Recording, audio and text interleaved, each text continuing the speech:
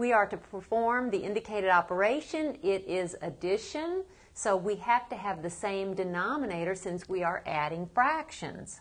What is the least common denominator with denominators of 20 and 3? Don't forget you can take the larger denominator and look at multiples.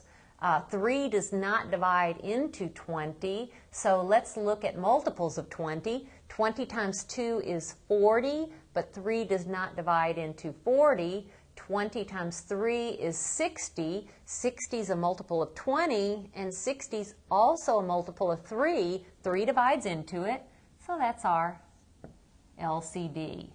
Now we need to write each fraction as an equivalent fraction, but with a denominator of 60. So we ask ourselves, 20 times what is 60? Well, 20 times 3 is 60, so we'll multiply the first fraction by 3 over 3, and then plus. The second fraction is 2/3. 3 times what number gives me 60? Well, 3 times 20, so I multiply by 20 over 20.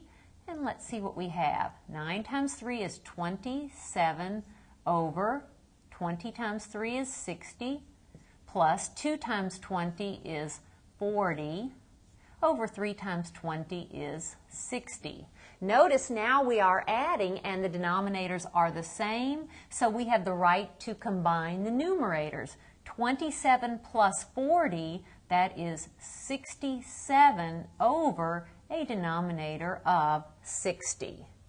Now let's also write this as a mixed number since it's an improper fraction. By the way, 67 and 60 have no common factors other than 1, so it is in simplest form, but as a mixed number, 60 divides into 67 one time, remainder 7 over that original denominator. So here's the sum, or equivalently as a mixed number.